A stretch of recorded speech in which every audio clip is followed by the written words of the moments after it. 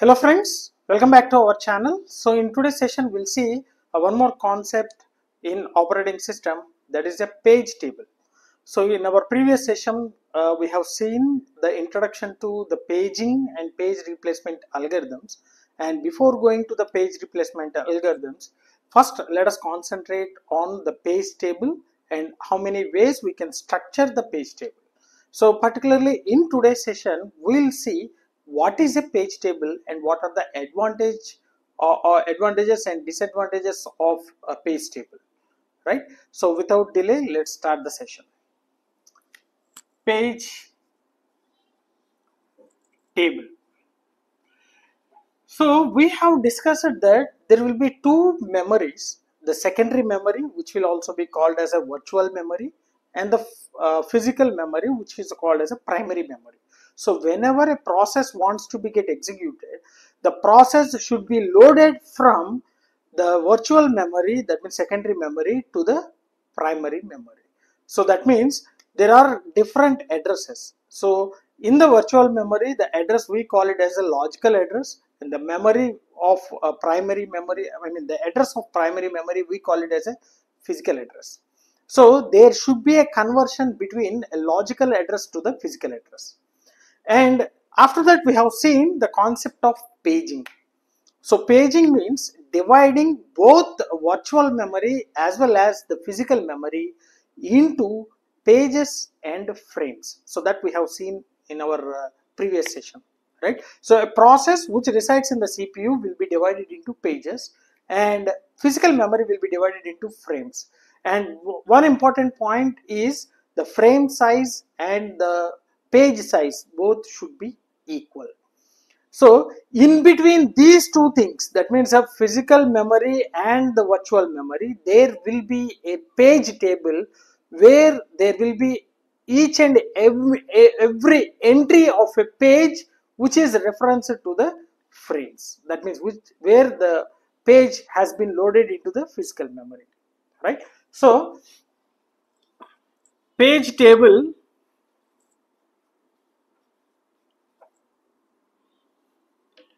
gives the frame number where the page has been loaded in physical memory.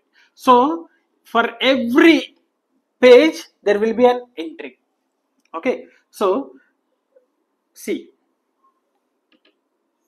this is a page table.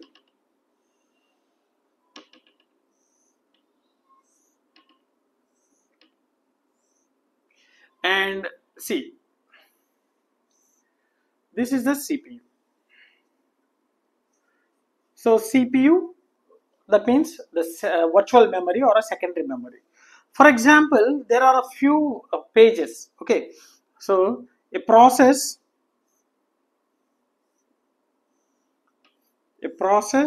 is divided into 5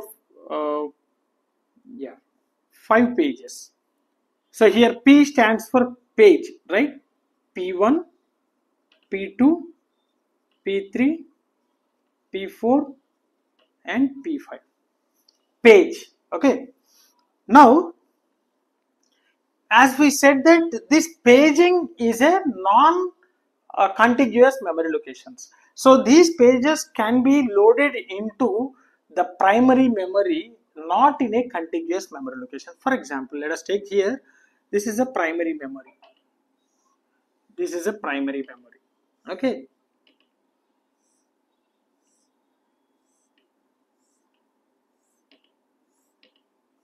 So this is a primary memory. And the primary, as we discussed it here, the paging means dividing both process as well as, virtual address, a virtual space as well as a logical physical space will be divided into frames and pages. So this is divided into pages. This is a process. And here it is a frames. Let it be F0, F1, F2, F3, F4, F5, F6 and F7. Okay, so this is a page table. This is a page table. So whenever the CPU wants to execute a process, first it will generate the virtual address, and which is where the page or a process resides here. Okay, so this will be, okay, loaded into these frames, not in a contiguous memory location, not in a contiguous memory location. So how? So based upon the availability of a frame, the page will be loaded. For example, P1. So here this is our pages. Okay, these are pages and these are frames.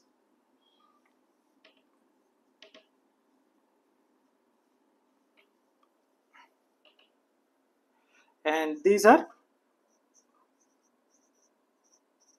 pages. Now see, based upon the availability, P1 can be loaded here, P2 can be loaded here, P3 can be loaded here, P4 and P5. So you can observe P1 is loaded in frame 2. So based upon the availability, the pages will be loaded into the main memory, or this we call it as a physical memory. Physical memory.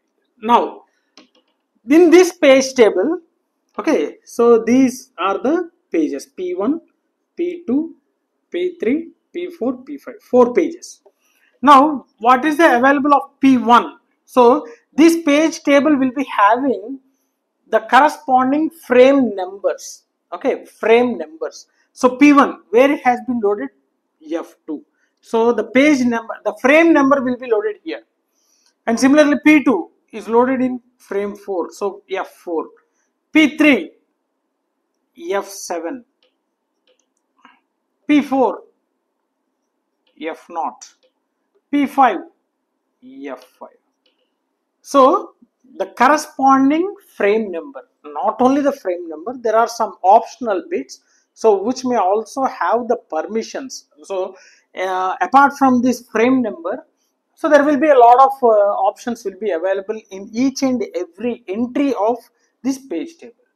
Now, coming to this thing, how the logical address will be converted into physical address. So how the CPU finds the page which is available in the physical memory. So first it will take the complete page, so which will be having the page number and corresponding displacement. So here the displacement means, so a program or a page will be having a lot of instructions. We are saying a process is a lot of set of instructions. Okay, a process we call it as a set of instructions. For example, let us take one program.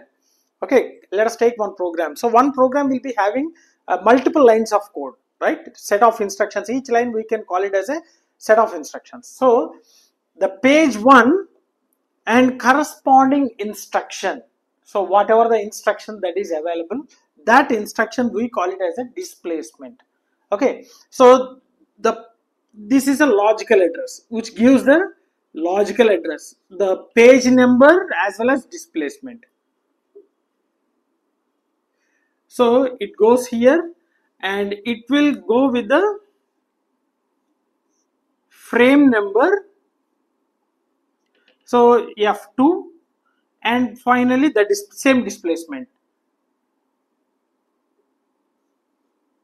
which gives the physical address. So in this way, okay, in this way the conversion of logical address to physical address will be done. Okay, so first, how the CPU know the exact location of the physical memory, physical address of that particular page, means it will get the page number along with the displacement which gives the logical address, and here in the page table entry there will be a frame number in which this page has been loaded.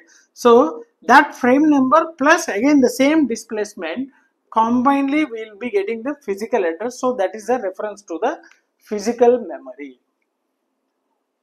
right? Now the question is where this page table will also be residing, so where it will be available. So this page table will also be available. I'll write here itself. Available in main memory only. Main memory only. So the page table will also be in main memory. Okay. And the next question, if the process, each process will be having different page tables, or all the pages of processes will be available in the single page table. Hope you understood. Every process will be divided into pages. So if we are talking about a multi-programming, so if you are talking about multi programming, we know that multiple processes will be loaded into the main memory for execution. So multiple processes means every process will be having different pages. So the process is divided into different pages, right? So the question is whether all the pages of all the processes will be available in the single page table or a multiple page tables. Obviously the result is every process will be having different page tables. Every process will be having different page tables. So every page table will be having the entries, and the main reason or main aim of this page table is to convert the logical address into the physical address, to map the logical address to corresponding physical address, right? So hope you understood. And the advantages of this page table, what are the advantages? So no external fragmentation possible. No external fragmentation. That is the most important. So we have seen this will be the drawback in contiguous memory locations, right? So here that doesn't happens. And the next one, so effective memory management. Effective memory management algorithm to convert the logical address to the physical address. Okay, it's effective. And obviously there are some disadvantages. So whenever we are saying a page will be loaded into the frame, obviously there might be a chance of having the internal fragmentation. So one possibility is internal fragmentation. Internal fragmentation. So the next disadvantage is it requires some more memory to load different page tables, because we are saying every process will be having its own page table. So it requires some more memory to store a different page tables, right? So this is all about the page table, the importance of page tables, mainly to convert the logical address to the physical address, right? And there are different structures, different ways to structure this page table, to design this page table. So what are there are, first one is a hierarchical, and hashed page tables and inverted page tables. See, there are three different ways to structure this page table, to design this page table, right? So we will stop here, and in our next session we'll concentrate on these structures one by one. So first we'll see hierarchical, how the page table will be structured, and coming to the hashed, and finally inverted, right? So hope you understood this one, and if you really enjoyed the session, like my session, share my session with your friends, and don't forget to subscribe to our channel. Thanks for watching. Thank you very much.